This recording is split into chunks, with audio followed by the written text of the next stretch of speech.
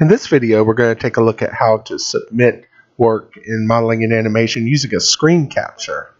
This is good especially for assignments where I need to see what settings and things like that you've done.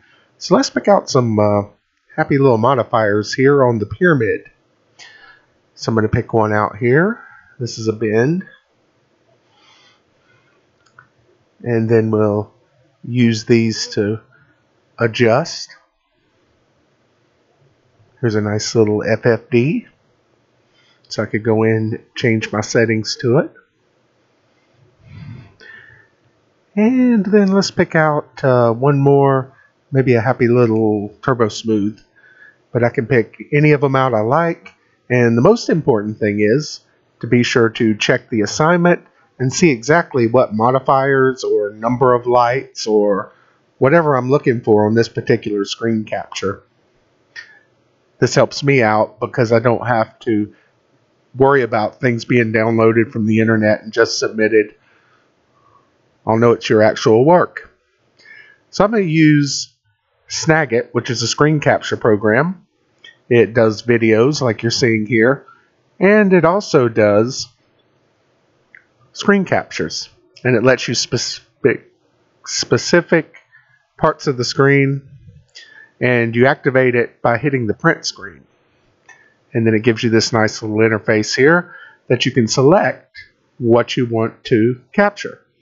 In this case, I want to be sure to capture the object I modified, which was the pyramid that now kind of looks like a clam, and I want to be sure the settings over to the right are selected.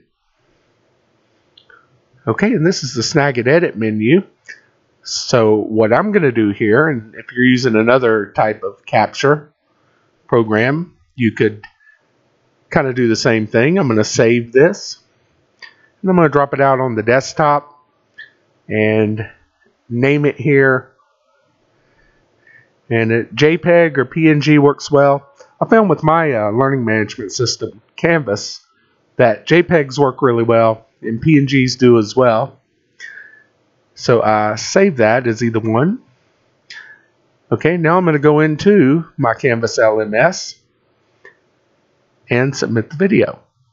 I'm actually showing a resubmit here because it's important to know that in modeling and animation you can resubmit work for extra points and things like that.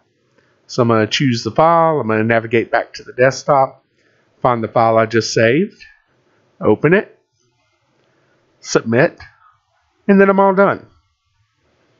Now let's take a look at what I see when I go to grade this. You go into it in the quick greeter here, and I look over and I make sure you've got the parameters and things you need, and then I put in a grade. I can also leave comments and things if you need to resubmit if you've left things out. And I hope you've enjoyed the video.